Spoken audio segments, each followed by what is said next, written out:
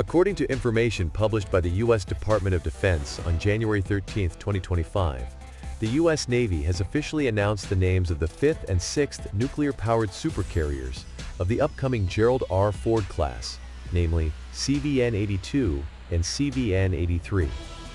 Specifically, the aircraft carriers will be named after former U.S. Presidents William J. Clinton and George W. Bush.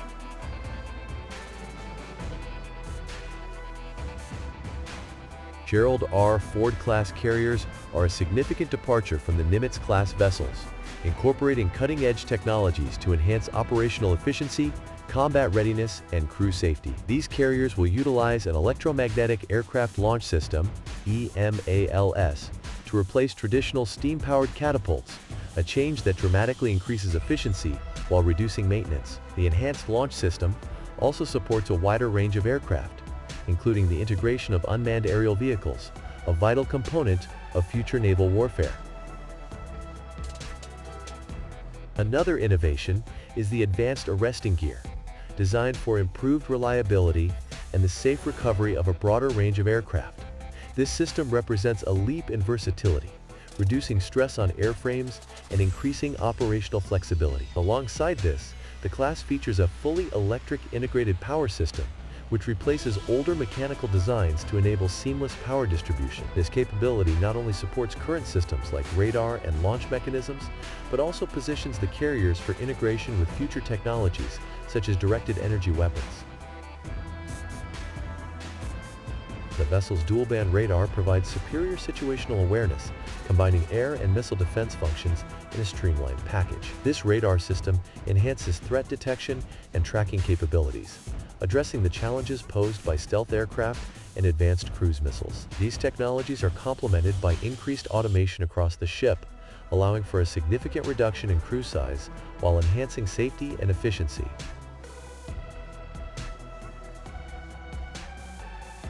At approximately 100,000 tons, the Gerald R. Ford class is larger than its predecessor, the Nimitz-class, but accommodates between 500 and 900 fewer crew members.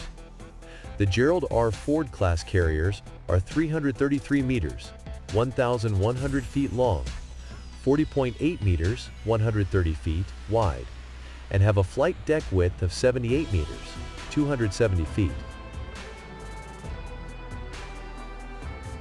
The carriers can carry up to 90 aircraft, including F-35 Joint Strike Fighters, F/A-18E, E/F Super Hornets, E-2D Advanced Hawkeyes, EA-18G Growler Electronic Attack Aircraft, MH-60R/S helicopters, and unmanned aerial and combat vehicles. The Gerald R. Ford class carriers can be armed with the Raytheon-developed Sea Sparrow missile, which is resistant to high-speed and highly maneuverable anti-ship missiles. The close-in weapon systems are rolling airframe missiles from Raytheon and Ramses. The Gerald R. Ford class carriers, including these two newly named ships, are designed for high sortie rates, enabling sustained air operations that are crucial in contested environments. With the ability to launch and recover aircraft at an accelerated pace, these ships will play a central role in maintaining air superiority and supporting joint force operations. Their nuclear propulsion systems provide virtually unlimited range, ensuring a persistent presence in strategic regions worldwide.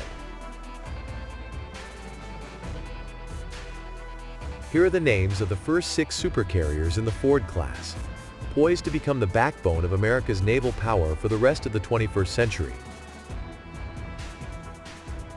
The first-in-class aircraft carrier, the USS Gerald R. Ford, is named after the 38th U.S. President. The world's largest and most advanced aircraft carrier completed its first full deployment in January, which the Pentagon extended in response to the October 7th Hamas attack on Israel. The second ship in its class, the USS John F. Kennedy, is named after the 35th U.S. President and shares its name with the last conventional aircraft carrier built for the Navy before the introduction of the nuclear-powered Nimitz-class. The future carrier was originally scheduled for delivery in June 2024, but was delayed a year to July 2025 so the Navy could do more work to prepare it for deployment to the Indo-Pacific. The future USS Enterprise is one of 2 Ford-class aircraft carriers not named after a U.S. president. It carries a distinguished name whose legacy includes the world's first nuclear-powered aircraft carrier, a decorated World War II carrier, and a battleship from the Barbary Wars more than 200 years ago. Still under construction at Huntington Ingalls Industries Newport News, the only U.S. aircraft carrier shipyard, Enterprise was originally scheduled for delivery in March 2028, but a Navy shipbuilding review found it will now be delivered no later than May 2030. The other Ford-class carrier without a U.S. president's name is the future USS Doris Miller. The future supercarrier, named after U.S. Navy sailor Doris "Dory" Miller, is expected to be delivered a year-and-a-half later than originally scheduled in early 2032. Miller was a World War II hero of the Japanese surprise attack on Pearl Harbor, Hawaii. Naming CVN-81 after Dory Miller is a much-anticipated recognition of a true American hero and icon.